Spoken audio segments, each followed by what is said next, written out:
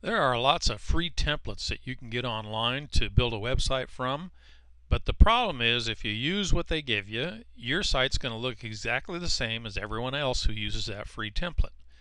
The simplest way to make yours look unique is to use a graphics editor to change some of the graphics. That's what I'm going to show you how to do here.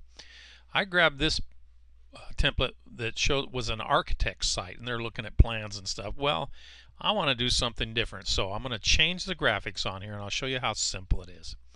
First thing I want to do is grab the magic wand, click on this little area right here that's part of the design I'll show you later, and I'm going to go edit, copy, then I'm going to create a new piece of paper to work on and say OK and go edit, paste. So I save that down here as part of my design. Then I'm going to go back to the original picture. I want to use the same background colors so it melds in with the site. So I'm going to use my eyedropper tool and I'm going to grab, well, this is pretty much the part of the color. I'll flip those and then I'll grab this darker color over here. So I've got those two set up as a foreground and a background. All right.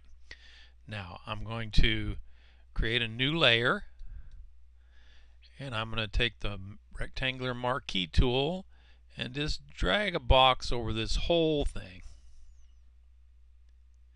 So I got the whole thing selected. Grab the paint bucket. Now I've just got the background. So I'm going to take the background that was there before, which is the one with the people in it, and just delete it because I don't need it anymore. So now I've just got a piece of paper that's the same colors that the other one was, and it's sitting there waiting for me to put my stuff on it. So first thing I want to do is deselect with a Control D, grab this little piece right here and say select all, edit, copy, go back to here and say edit. I'm going to drop it right down here in the corner. Now I'm going to go grab another picture to replace the one that I took off.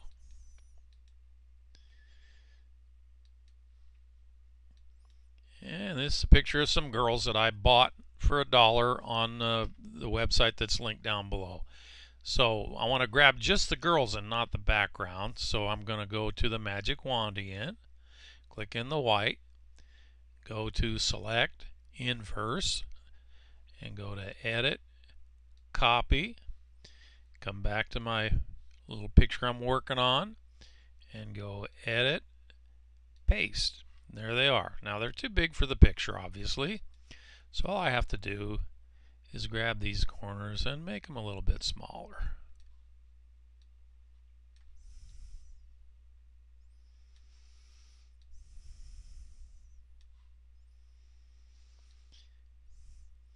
And just play around until it looks good.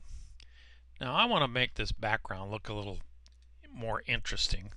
So I'm going to go up to Filter, Render, Lens Flare. So that just adds a little glare to it, makes it look a little more interesting. Now I just go up to File, Save for Web. It shows me the two pictures. I want this to be higher because it's more clarity to it. Say OK and save it in my folder. Now you can see when I open up my page in a browser, it's a completely different look than the architect's website. So go have fun with this.